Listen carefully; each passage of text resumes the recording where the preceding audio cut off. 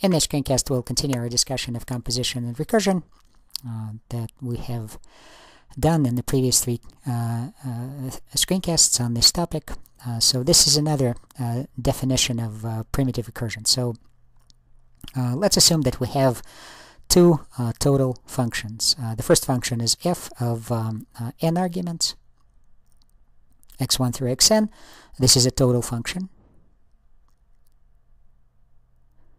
In the previous definition of primitive recursion, one argument definition, we have also, we've dealt with one total function g. Here we have two.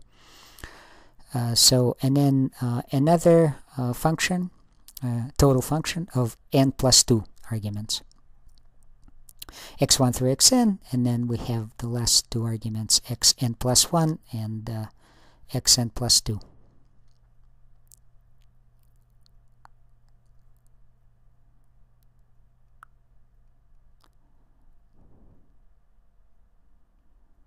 And this is also a total function.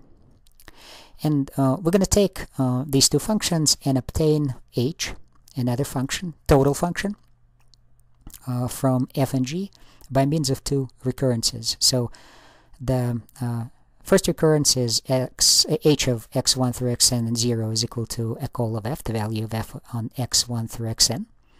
And in the recursive case, h of x1 through xn of t plus 1, where t is a natural number, is equal to g of t, then a call of h on x1 through xn and t, so the previous value, t plus 1, and then the previous value is t, and then x1 through xn. So this is essentially the same idea as in the first definition, except that now g has access to the arguments, x1 through xn. So here's an example. x1, the base case, is just a call to f, and then let's consider another example where what is the value of h of x1 through xn on 1, right? And that's equal by definition g of 0, h x1 through xn of 0, and the arguments passed. So an interesting theorem. This is theorem 2.2 from the third chapter of Computability, Complexity, and Languages by Davis, Weyoker, and Segal. So let's suppose that h is obtained from f and g by primitive recursion, and let f and g be computable, then h is computable. So what do we need to show? All we have to do is to write an L program, because we already know that h is total, because f and g are total functions. So to prove that a function is computable, we need to show that it is total, and it is total, and then we need to write an L program that computes that function. So let's write this program.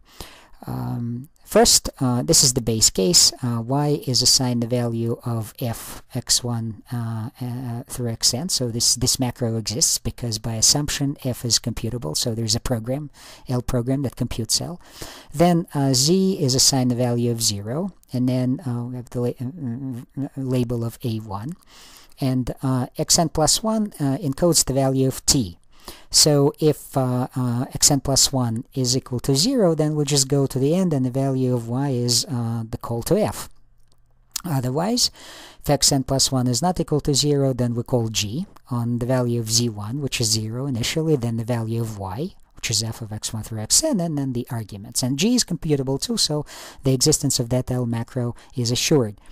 Then we increment the value of z plus 1 by 1, and decrement the value of t, or the value of xn plus 1, right, which essentially encodes the value of t to 1, and then we go back to a to check whether t, we have reduced xn plus 1 to 0, or in other words, t is 0. So we're doing it in the reverse order, right? And so the claim is that, let's call this program P. And the claim is that P computes h. It computes h of x1 through xnt. Okay, this function. Okay, and this is, I guess, readily apparent. Let's say if the value of t is 0, t is encoded in xn plus 1, then xn plus 1 is 0.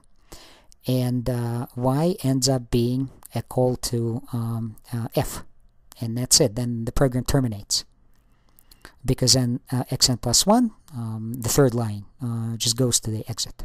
So y is equal to x1 through xn 0.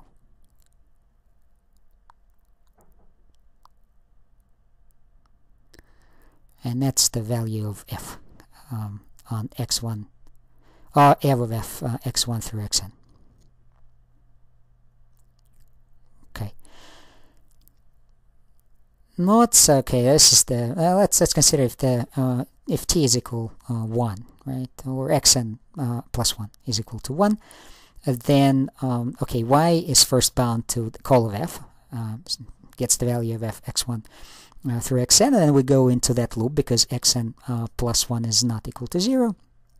Then the next value of y is equal to g of 0, because z1 is 0, and then f of x1 through xn, x1 through xn, right? Okay, then and that will be the value of y at the end of the program, because on the next iteration we're gonna go out of that loop. Let's suppose that t is equal to 2, then well, y first is equal to f of x1 through xn, then on the first iteration of the a1 loop, y is equal to g of 0,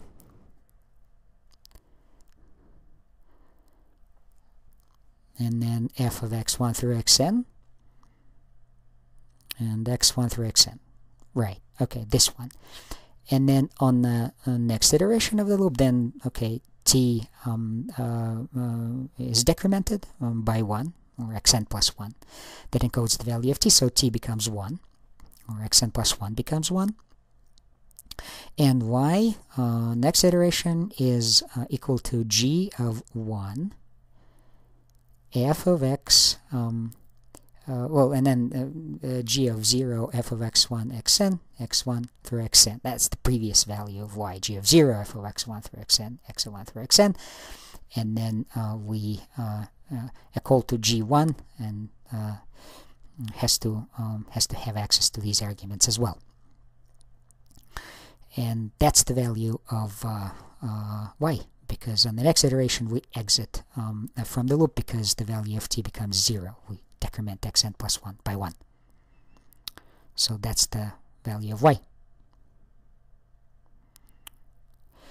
And in general, right, if the value of xn plus 1 is equal to some natural number j, and x sub n plus 1 encodes the value of t in that h of x1 through xn and t, then y will successively take on the values of x1, h of x1 through xn of 0, then h of x1 through xn of 1, assuming that j is greater than or equal to greater than 1. And then h of x1 through xn of j. So, or to put it differently, y takes on the value of f of x1 through xn, and then of g of 0, f of x1 through xn, x1 through xn, and then it will take on the value of y equals to g1, and then the previous value of y, g0 of f of x1 through xn, x1 through xn, so this value, and x1 through xn, and so forth. So ultimately it will be it will hold the value of y, g of j minus 1, the previous value of h, x1 through xn, xn j minus 1, and these arguments, x1 through xn. So this is the second definition of primitive recursion.